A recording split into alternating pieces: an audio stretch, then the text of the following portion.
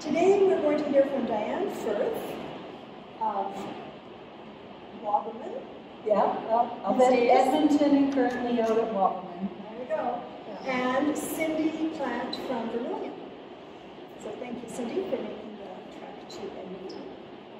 So Dianne is an accomplished fibre artist as well as a quilter. Her designs are inspired by interactions with everyday living. So she gets her ideas from whatever's in front of her on a given day. A wide range of mixed media experimentation has resulted in the creation of many of her pieces, and that's certainly the case for this lovely globe here. Lots of different techniques, fibre art techniques, making it a mixed media piece. And Dianne also creates quilts using traditional methods of piecing and hand quilting. So, Dianne Firth. Okay, well, hello everyone. As Sharon said, my name is Dianne Firth, and I am a member of the Fibre Art Network, and I have been for the last 14 years. Before I begin my talk today, I'd like to tell you a little bit about the Fibre Art Network. We are a group of artists from Western Canada, which includes BC, Alberta, Saskatchewan, Manitoba, the Yukon, the Northwest Territories, and Nunavut. We're quite a large group and very creative group. As a group of artists, we have a cooperative network of fibre arts. We support and encourage the promotion of fibre arts and quilting as a true art form. Many of our members are on the leading edge of art expression, and our members include people like authors, teachers, judges, and exhibitors. Many are award winners and have exhibited and won awards not only in Canada but internationally. Our goals include the promoting of our artists with a broader appreciation of all fibre art forms, including art quilts. We celebrate our achievements and we mount group exhibits. FAN was formed in 1997 and has mounted group exhibits starting as far back as the year 2000. We produce new fibre exhibits yearly, such as this one, The Threads of Hope, and currently we have many available to travel. And to see previous exhibits, you can visit our website at www.fibreartnetwork.com. On that site, you can also view works of our other members that are independent of the exhibits. Other benefits of being a member include yearly retreats. Everyone is kept informed by a monthly members newsletter that's both informative and entertaining. And there are many regional meetings, with some in person as well as using the platform Zoom, which I think a lot of us are getting used to nowadays. They help facilitate many members hosting informative meetings on our website, such as record keeping and promoting ourselves more effectively through our fan web page. So this is a very supportive group of talented people, and they all have an appreciation for creating art that we all have in common. If you'd like to join our group, you can talk to any one of us today, or you can just go to our website if you're interested. We'll be happy to help you on your art journey. So this is the Threads of Hope exhibition, as you know, coming in today. In an exhibition exploring our hope, longing, and desire for the future of the world. This exhibit is available for booking from May 2020 through to May 2023. And they had asked us, do you long for a peaceful, harmonious society and a healthy earth? Do you desire reconciliation, forgiveness, unity, healing, and balance? Do you hope for positive solutions to any of today's issues? In this exhibit, fan artists express world issues that are meaningful to them. The art pieces flow from one to the other with the thread of hope connecting them, thus completing a line of artists joining forces to improve our world. And that's the red ribbon that you see running through all of our artwork today. There are 58 pieces in this show, and they're done by 50 of our members. They represent many styles and techniques and issues. All are unique and interesting in their presentation. Okay, so my presentation today is entitled Paint, Felt, Quilt, and Stitch. We all need to start with an idea as artists, and with the introduction of a new theme for an exhibit, I try to write down my first thoughts as a starting point. Very often these can go by the wayside, but I use it as a launching point to kind of daydream and envision the art I want to make. From daydreaming to a rough sketch, as quite often I'll pick up a scrap of paper to jot down the ideas. From there, I'll find a sketchbook with plenty of room in it to continue on with the ideas, because many don't make it, but the plan does start to develop at this stage. I enjoy the mixing of several medias and applications, but my favorite that I return to so often is a marriage of felt and quilting together. Now to work on how to create that vision. What will I need? The gathering begins. For Threads of Hope, I wanted to portray the world and the hope for in the future of a healthy ecosystem for our survival. I wanted to create this with felt and use the other media as the supporting artists or players in my artwork. After settling on my drawing, I would work on creating a background. I chose to use 100% cotton for the quilted background. The vision was for a cultured garden with many flowers for the bees to pollinate. I used a sea sponge loaded with fabric paint on gently wet fabric to make the background. Loading the color this way would help to wash out the definition of the edges and bring in the light through the image. I worked from larger to smaller to create a bit of depth in it as well. I could bring the image into focus later on by using my stitch. When I'm painting fabric, I'll quite often do a few extra pieces that I can use later in another work. You never know when you might need a piece of sky material or other interesting painted fabric. While creating the water, I used many different colors of sun-dye paints.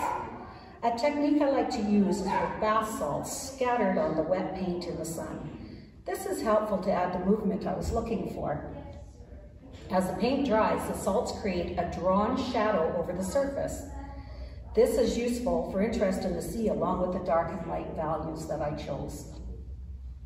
I find it most enjoyable to get out the fabric paints on a lovely summer day and just sit and create.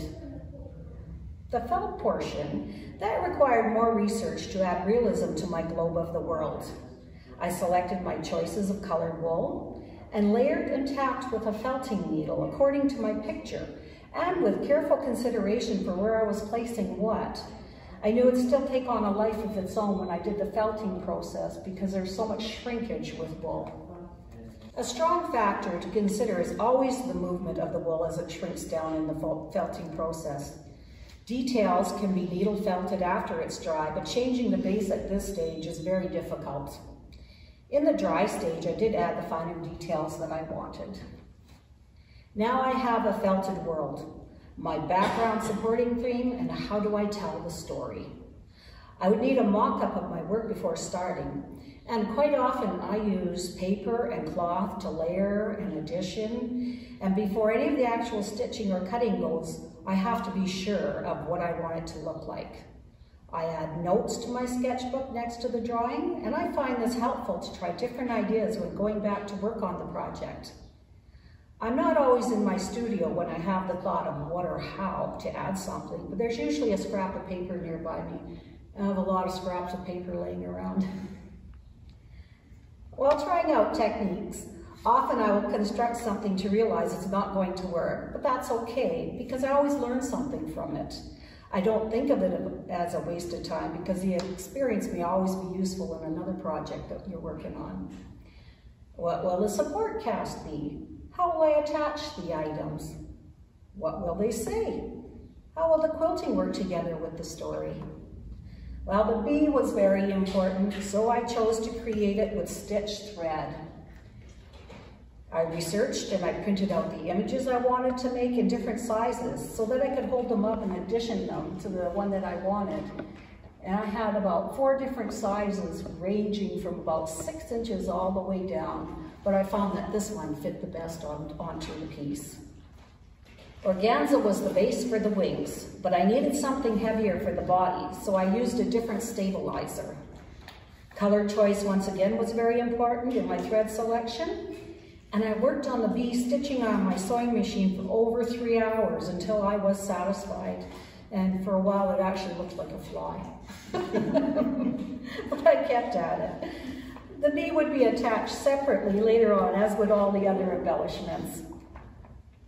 The hardest part that I had found was how to display and bring it all together. Where would the red ribbon of hope enter and exit? How could it bring the eye to a focal point and lead you back out again? How would I divide the seed from the micro view of the garden? I had my sketch, but now is this gonna work? A few simple changes happened at that point, but the more I layered the painted and dyed materials, the more it took on its own direction. A tilt to the globe was important, and so was the texture of the flat portion for interest, so I thought maybe prairie points. Time to layer and quilt now. I always enjoy this process, as I find it's in my comfort zone. I can create anything I want as I meander and draw with my threads. While stitching, it's important to bring in focus what you want the viewer to see. So this was the time to stitch in my flowers by outlining them, all of the ones that I wanted the viewer to see. And it's not necessary to draw them all, because our imaginations will help fill in the smaller gaps in our artwork. Background filling is important too, to keep things consistent and not leave large negative spaces, so it is a good time to add general items as well. Variegated thread offers a lot of variety for added interest. I will use solid colors for highlighting and more definition while I quilt or thread paint also. This is so important in bringing the art together, so it's almost like giving it its life. Now marry it all together. I attached the prairie points to lift the globe up and hand stitched at this stage. Many items were attached this way. To create the dressing, as I call it, I hand tied what represented the abandoned nets out of twine to the scale I wanted. I had to capture the effect of what it might be catching in our oceans. I had several embellishments gathered in my basket to use, but many of them didn't make the cut. And honestly, I had a basket about this deep and this big. But you don't know what you're going to use until you actually go to make your artwork. Too many can overwhelm a good piece and lose what we're trying to say, so sometimes it's best to leave them in their basket. A few beads can add a bit of interest without taking away from the focus. And in this piece, I have a few very tiny beads, just to add a little glint at the top. And you barely see them, but the glint is there. So I truly hope for our world to maintain a healthy ecosystem. And I think this is very possible, and it's needed now, and it's needed for all our future generations. The initial title for this talk was going to be Rediscovering My First Love. Now, we all have one, and I bet an image is coming to your mind, right? Your first love. What I'm referring to is not what you might think though, so let me explain. As a child, I was always drawing. As a teenager, drawing and sewing. But by grade 12, had not really settled on what to do next. A teacher coaxed me to go to university and take something, anything. So I enrolled in a basic arts program at the U of S in Saskatoon. One of those classes was a studio painting course, which nearly scarred me for life as far as making art goes. Certainly it colored my opinion of art and artists, but that's a story for another time. I'll answer it later if you're curious. Then a boyfriend, no, not my first love, suggested interior design might be the ticket. So I transferred programs and schools and moved to Winnipeg, Manitoba. I loved the artistic aesthetic bits, the problem solving, the design aspects, but wasn't so fond of the technical and mechanical parts. I mean, have you looked at a set of working drawings lately? Or try to make sense of the building code? There's the National Building Code, the Alberta Building Code, other provincial building codes. My hat goes off to designers, architects, and engineers who deal with this stuff.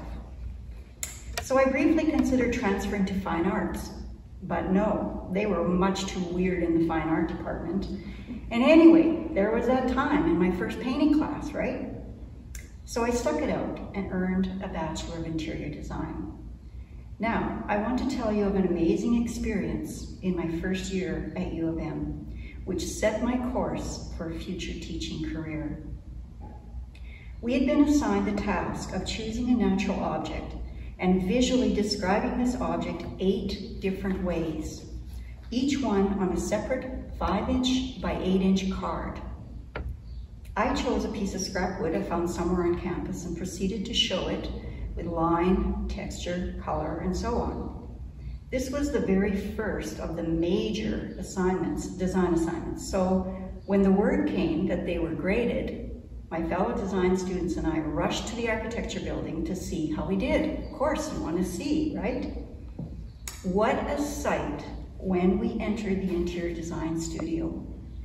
The professors had stapled each and every 5 by 8-inch card to the studio walls, complete with grades for all to see. Couldn't get away with that today. With 110 students in my class, that meant 880 pieces of artwork were visible all at once, all on one wall. They had stapled them side by side, right across the whole studio wall. Can you picture it? Right then and there, I said to myself, I have to get into this business of teaching so I can have a steady diet of seeing so much creativity. Skipping over time and all the details of how it happened, I ended up teaching at a college interior design program for more than 30 years. It had never occurred to me to go into education, but I discovered I loved teaching. Well, most of it. I loved inventing design assignments just to see what sort of creativity the students would come up with. And usually they did not disappoint. In some cases, their solutions and execution truly astounded me. Another bonus was access to the PD fund, that stands for Professional Development. This allowed me to take yearly excursions for conferences and classes, mostly to the States. I could justify anything with the words design or color in the title, and I sure did. Now, at one point during all this time, one of my friends went back to school to study fine arts. This got me thinking of getting a master's in visual art. However, family circumstances, a husband and 2 small boys, living away from the city, etc., all precluded that plan. Logistically, it just wouldn't work, and so it was not to be. So before I knew it, retirement was upon me. The college had adopted a program called D2L, which stood for Desire to Learn. This program called for instructors to post all assignments, lecture notes, readings, etc. on a platform, allowing students 24/7 access. For me, a true analog, D2L stood for Destined to Leave. So I retired on a good note and embraced my newly found playtime. Now I could really indulge my love of textile art. I took a batik painting class, began dyeing fabric, stepped it up by creating more art quilts, and ventured into entering my work into the National Juried Show with some success. Then Providence had me meet 2 lovely individuals from an organization called FAN, which Dianne so well introduced, and they encouraged me to join. I didn't know what to expect. Would this accomplished group of fiber artists be standoffish and aloof? Or would they be more like what I have experienced of quilters everywhere, having a friendly and inclusive attitude? I attended my first FAN conference in High River in 2018 and received a very warm welcome. This group has been so inspiring, just like you said. Then, one relaxed retirement morning, I watched a YouTube video of a young 20-something woman who was sharing a portfolio of work she had done while studying textile design. It both delighted and depressed me. You've heard that saying, if I knew then what I know now? I wailed to my husband, I have missed my chance. That should have been me studying textile design. For a long, despairing moment, I felt life had passed me by and I had missed my true calling, working daily with art and textiles. Well, he set me straight immediately. But you're doing that now, aren't you? He was right, as he often is.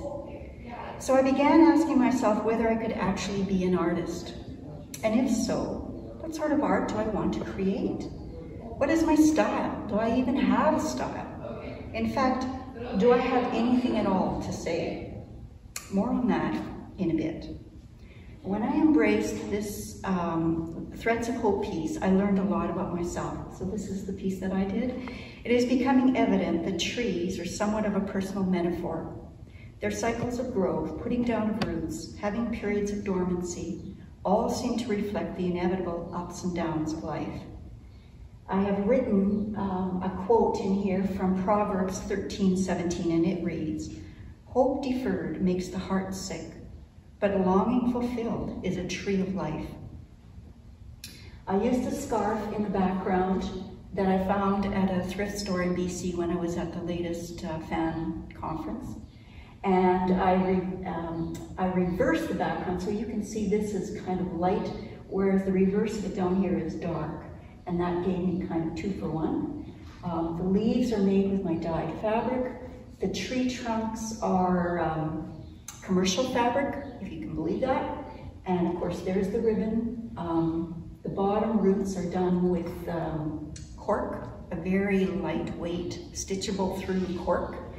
And I had a tricky business on putting this red ribbon on here because I didn't want to piece it in. I wanted to applicate on top, but I'm not really an applicator. So I hand stitched it underneath as best I could, but then I really stitched it down with hand stitching, which is starting to show up quite a bit in my work. So back to the question, am I an artist? I consider God to be the ultimate artist. Don't we see beauty in nature every single day? Isn't his magnificent artwork just a sunrise or sunset away? I came across a quote from Scottish Olympic racer Eric Liddell, whose story was told in the movie Chariots of Fire. He said, "God made me fast, and when I run, I feel his pleasure." So this is what I've discovered lately. My first love has always been art making, and expressing myself creatively is fulfilling that longing. So I'm so thankful for the privilege of exploring such a fascinating world. Mostly I'm just playing around today, and I love it. In fact, I've adapted that quote for myself. God made me artistic, and when I create art, I feel his pleasure. I still am not quite comfortable with calling myself an artist. Artist in training will do. So thank you very much. Yes, thank you very much, both of you, for sharing your journeys and your process and producing your art. And yes, I believe you're artists. In terms of fan coming up with these ideas for shows, how do they come up with them, and how much notice do you get ahead of time? Well, quite often what we do is we throw out ideas when we meet at our yearly retreats. And or if somebody has an idea themselves and they want to mount one, I think, is that how Botanical Reflections happened? I can't remember if that was one idea that was thrown out at our retreat, or somebody said, hey, I have an idea for a wonderful exhibit, and you know, I spoke to them at the Van Dusen Gardens in Vancouver. It's in Vancouver, right? It's in Vancouver. Right. And so anyways, they said, if we're willing to, you know, mount it, so at that point, what we do is we'll put the call out to our members and we'll say, okay, we're looking for 40 pieces or whatever, and we'll give you a timeline. Say we'll give you 3 months or 6 months or whatever that timeline is to respond for an intent to enter. So now this is just an intent, saying, oh yes, I am interested in that one. I think I'd like to do a piece for that exhibit. So we fill out online, and once they get to their limit, I believe there's a waiting list, because with intent, some people drop off because they haven't actually made the artwork. So then after that point, the actual intent to enter deadline is put there, and we have to have our work done and submitted with the photograph at that point. So they now have a solid, you know, concrete type thing that they can take them and say, yes, this is, and you know, we work with the galleries and set up timelines, and people in our group will be responsible. Like we have different volunteers all the time that will be responsible for doing an exhibit. Like Sharon did today, she brought this one to the Craft Council here. And so... the Ukrainian Arts Council. Right, sorry Sharon, thank you. The Ukrainian Arts Council. And so we have volunteers that do that, but the actual exhibit itself might be started by, say, Cindy and I, or whoever, you know, wants to do this. So now we would become responsible for getting that onto our webpage, the intent. Correct me if I'm wrong, Sharon. Yeah. Okay. Yeah, there's a process that has Right. evolved over the years. Yes. We started right from the very beginning. The idea was that we were going to exhibit, and FAN was started in 1999. And the first exhibition was in 2001, I believe. It was in the Art Gallery of the South Okanagan, which is now the Penticton Art Gallery. And so it was always an objective of FAN to have exhibitions. Yeah. But when we started a partnership with the Canadian Quilters Association in about, I don't know, 2005, 06, somewhere in there, FAN sponsors an award that's part of the National Juried Show within the Canadian Quilters Association. And the reciprocal, the benefit for FAN, is that we get invited to participate in the CQA conference with an exhibition, because they always have an exhibition called the National Juried Show, which is a competition. But then they have concurrent exhibitions. So FAN is invited to submit a concurrent exhibition. So the themes were built around whatever the theme was for that Quilt Canada conference. And so we started, you know, looking ahead every 2 years to what are the themes and what are we going to use as a focus or a theme for our own exhibition.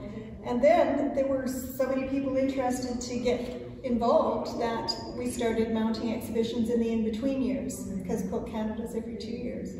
And now, some years we have 2 exhibitions started. So it depends on the energy within the group to organize an exhibition, and also the opportunities that are available to us. It's about the concept of playing. Yeah. Because you've said that you've had lots of time to play. I heard recently from a quilt instructor that it's really not about playing, it's about practicing. So my question for you, having watched you work for, you know, extended periods of time and the copious amounts of product you can turn out, how do you decide what you're going to do next? So you've got something, but then does that launch you into something else? Is there a question that you ask yourself? No, I almost never start with an idea in my mind. I almost always start intuitively just looking through my stuff. And sometimes I will just start putting fabrics together. I really enjoy improv piecing. I'm starting to do that. But for example, with the theme on this, Threads of Hope, I didn't initially have this idea in my mind. And I guess in some ways, I don't know really where and how it works. I stand by the fact that I play around a lot. And if I'm putting something together and it's not working, I put it away. I just don't look at it for a long time. I don't have any trouble with that. And on some of this, like the sketches I've done in here in Threads of Hope, you'll see in my book, there were lots of different ideas that I had, but in the end, trees are showing up. They just start showing up a lot, and so I made a tree. But I work intuitively, that's all I can say. I don't want another business, I don't want another career where I have to be worried about meeting somebody else's standard. I got enough of that at my job. Oh, I mean, I love my job, but I don't have to answer to anybody. I don't have to please anybody. I don't have to, you know. And so Joy of retirement. I'm playing around, and it's wonderful. It's wonderful to not have to, you know, I don't know, I just love to do it. I just, you know, and I've discovered too, that if I don't do some of this stuff, if I'm not painting, or I'm not printing papers, if I'm not cutting up fabric, I get kind of cranky. So you know, it's in there, it's gotta come out.